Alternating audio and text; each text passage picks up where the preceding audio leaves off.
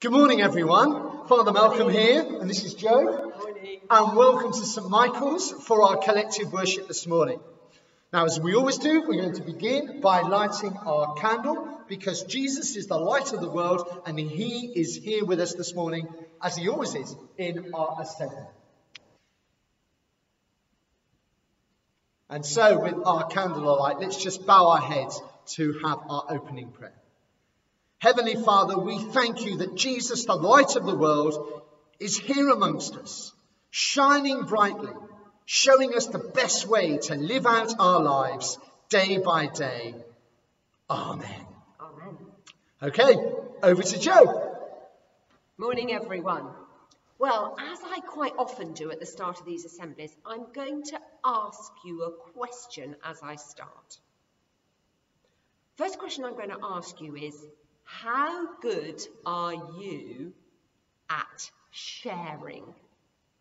Tough question, isn't it? And while you have a think about what your honest answer, your truthful answer might be, I'm going to ask Father Malcolm. Father Malcolm, how good are you at sharing? Most of the time I'm pretty good, unless it's something that I really want to keep for myself.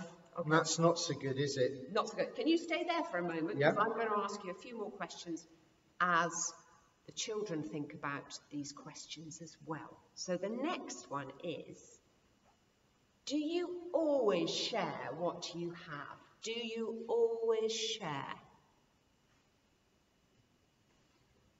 Most of the time. Most of the time. Okay, well that's pretty good. I think there aren't many of us who share everything all the time, are there, if we're honest? Okay. Another tricky question. What does it feel like when somebody we're with who has something that we'd really like to share with them, that they don't share with us? I'm not sharing that with you. How do we feel when that happens? I feel rather sad and disappointed when that happens. Yeah, and I think I'd feel a bit like, are they really my friend? What's wrong with me? Why don't they want to share with me? So it's not a nice feeling, is it? And one more question. Do you think that some things are too small to share? That's quite a tricky question, isn't it? Do you think that some things are too small to share? And I'm going to leave you with that one and leave Father Malcolm with that one, thinking about it. Now, have any of you ever given everything you have to someone else? And I'm guessing, I know for me the answer is no, I haven't. I'm pretty sure the answer for Father Malcolm is no, I haven't. And I'm guessing for most of you, if not all of you, the answer is no, I haven't given everything I have to someone else. But today, we are going to hear a story about a boy who shared everything he had at a particular moment with other people. Over to you, Father Malcolm. I'm going to share this story with you. So I'm just going to get the story here so I don't forget anything from it. So it goes like this. Everyone was so excited about going to listen to Jesus. They all heard about the amazing things that Jesus had done, about the blind who could now see, about the lame who had now been healed. On this occasion, there were thousands of people who'd come to see Jesus, and they'd been listening to him all day without having anything to eat. Everyone was beginning to get hungry, but there were no shops open or takeaways that they could just pop in and buy something to eat. Jesus felt very sorry for all the people in the crowd and asked one of his disciples where they could buy food to feed everyone.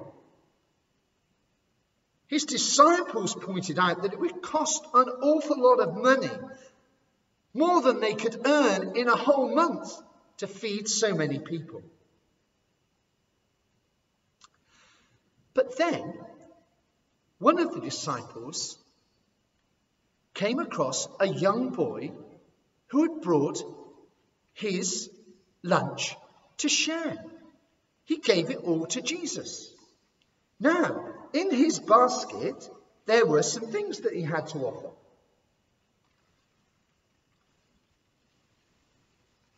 He had 5 barley loaves. We've only got 4 here, but he had 5 barley loaves. And now, if you make your fists like that, your hands are smaller than mine, each barley loaf was about the size of your fist. So they weren't very big. Do you think he could have fed 5,000 people with that? Well, I'll leave you thinking about it. And the other thing was the boy had 2 fish. Now, I hope to catch some fish tomorrow when I go fishing.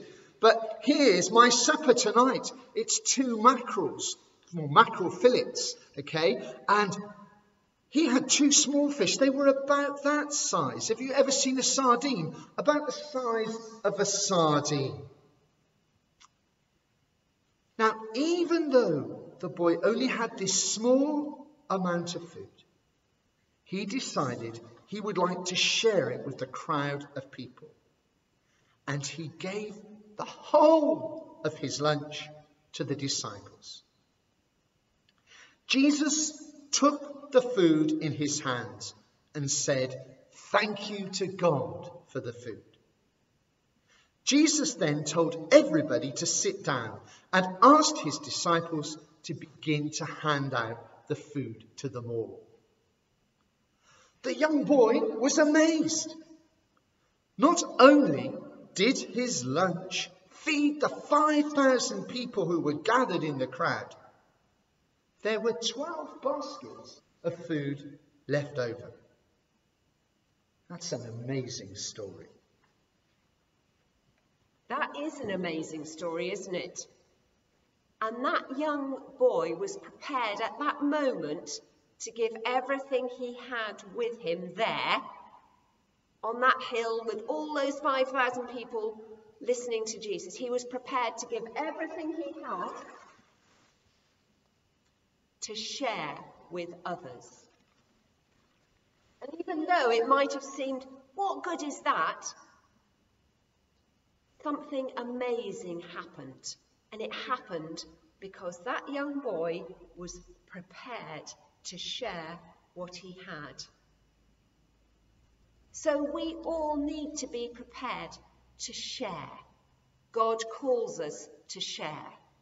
It's not an easy thing to do, but it's part of our responsibility. And I know when I do it, it gives us a good feeling inside when we're able to share with others, particularly with others who perhaps are less fortunate than us. And when we do say yes to sharing, as we heard in the story, really, really amazing things can happen through God. So let's give it a go. And what I'd like you to do, just in a quiet moment, is to think about what and how you can share. So let's just take a moment's quiet while we think about what we can share and who we can share it with.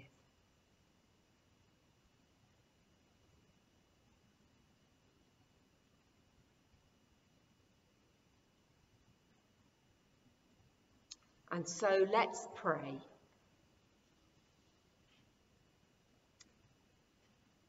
Father God, we thank you for everything that we have. Please help us to think of those less fortunate than ourselves. Please help us to be prepared to share, even when it's hard, with those around us and those we know who are in need. And we pray this in your name. Amen. Father Malcolm. Sing a song. I think it's one we've sung before, but we'll just go through it with you. And it's one about faith.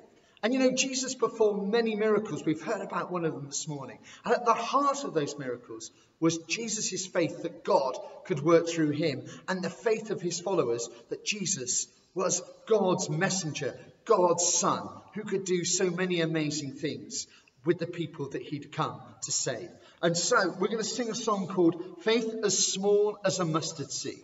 And it basically goes like this. So Can I just say something yeah. first? You think about, probably most of you know this, but a mustard seed is absolutely tiny. But when it grows, particularly in hotter countries, it can grow into a very big plant. So this song is all about how, if we are prepared to share something quite small in our life, God can do amazing things. Does that make sense? Brilliant. Fantastic. Okay, so it goes like this, and if you watch Jo, she'll just do the actions. You've got a tiny mustard seed. Imagine your tiny mustard seed between your index finger and your thumb. So here we go. Faith is small as a mustard seed, can move mountains, can move mountains. Faith as small as a mustard seed, can move mountains in the power of God. And we sing that through twice, okay? And then it has a chorus which goes like this. Believe what Jesus said was true. Believe he meant it just for you.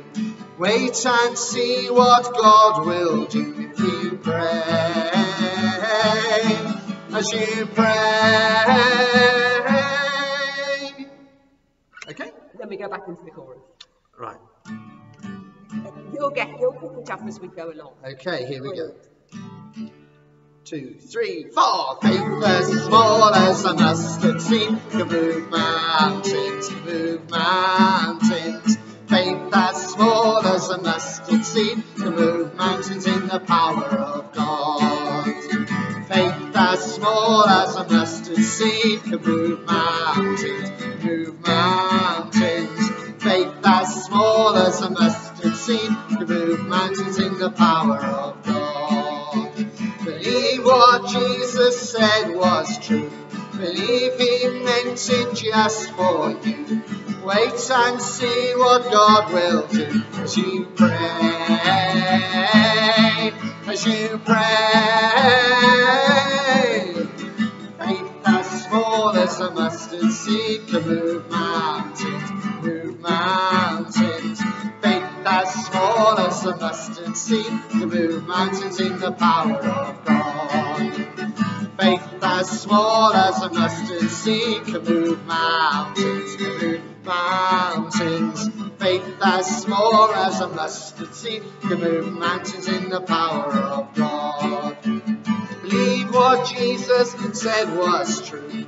Believe he meant it just for you. Wait and see what God will do as you pray. As you pray. Faith as small as a mustard seed, can move mountains, can move mountains. Faith as small as a mustard seed, can move mountains in the power of God. Faith as small as a mustard seed, can move mountains, move mountains. Faith as small as a mustard seed, can move mountains in the power of God. Brilliant singing. You picked that up really well. Well done, everyone. Let's just now bow our heads to end our worship with God's blessing. God, give us grace to follow his Son Jesus in faith and hope and love. And the blessing of God Almighty, the Father, the Son, and the Holy Spirit be upon you and upon our school, today and always. Amen. Amen. Well, we look forward to seeing you again next week. Have a good week yourselves, and hold on to that bit of faith, and don't be afraid to share. Absolutely. Keep sharing. Bye. Bye. Bye.